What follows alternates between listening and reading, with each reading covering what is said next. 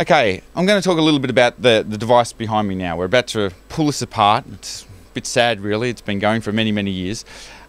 This is a film recorder that my brother and I built. The first generation of this has been built a few times, but the first generation of this was built in 1998 from memory, and it was used to record, to start with commercials, but then eventually as it graduated to titles and credits for feature films, special effects for feature films, and then the whole DI, digital entry process of recording entire feature films. And it was very, very high speed for its day.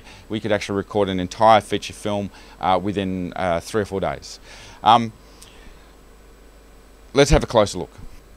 Now, to start with, you'll notice this is actually quite large. The traditional single cathode ray tube with colour wheels were quite small units.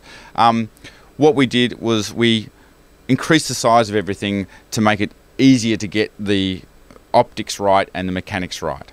Similar to Lucas working with VistaVision film. So we blew everything up to make everything easier to use.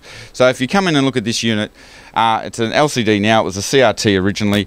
First, you've got your display device. The display device is where we bring up the 2K image and we would emanate the light that would eventually impregnate onto the 35mm film. Now you'll notice around the unit we actually have this metal cage. The metal cage is for a number of reasons. One is to make sure there's no dust or any things that get in the way of the optical path. But the reason this is so thick is that back in the days when we used to use CRTs, we actually found that when a new mobile phone, CDMA broadcasting process came in, the waves from the towers were actually affecting the cathode ray tube as it sent it from the back of the tube to the CRT. Now, clients noticed, fortunately, but it took us a few months to work out what was causing the problem and then how to fix it. So we built this Faraday cage around the outside of the unit so that it would prevent any interference from those transmissions. So our light would emanate to here, and this is where we get to the traditional, I'll just cross across here, Oxbury camera. Here we have the Oxbury 35mm film head. This is actually a head from an original animation rostrum that would have gone up and down and recorded 35mm cells. It was repurposed for this application. We've got our 35mm magazine up the top here, a traditional Mitchell/Oxbury version. The film comes down through here into this mechanism here, where you will see through the stepper motor controls the film goes in and out of the magazine. But what we also have here is the 35mm gate. The gate is what actually pin registers and holds the 35mm film in place. The thing about animation cameras or Oxbury and Mitchell cameras is they use multiple pins to actually hold the 35mm in place. It makes it very, very stable. The film goes up through the other half of the mechanism and then comes out here to the feeder, to the pickup, which would pick up the 35mm film. So basically, every second, one frame would be recorded, one frame would be recorded, one frame would be recorded. The back here to control everything, we have a stepper motor. We have a stepper motor controller unit here that actually controls it just as it would a motion control rig or something of that ilk. And we also built a purpose-built box so we can keep count of how many frames we've used, how many frames we've recorded.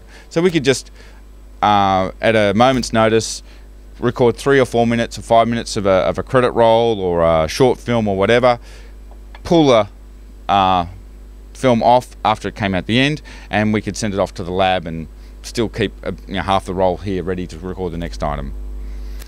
And then if you go back through here, you'll actually see the computer that was actually controlling this whole thing.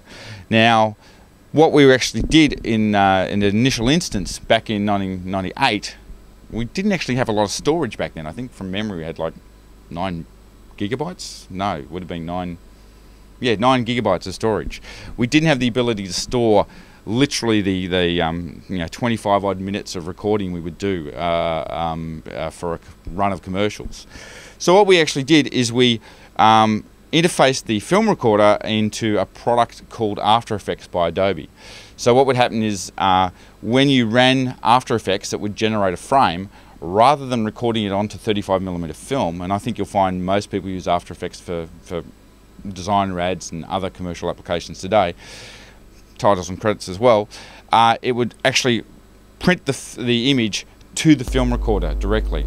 So a frame would come up, be generated inside the computer, it would be recorded onto 35mm film, the data would be thrown away, and then we'd create the next frame after that. And that way we could actually generate gigabytes and gigabytes of data and record it instantaneously rather than trying to store it anywhere.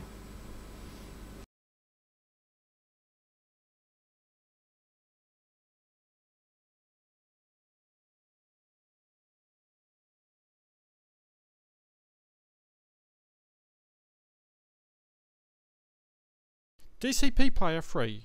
Get it now from digital.net.au.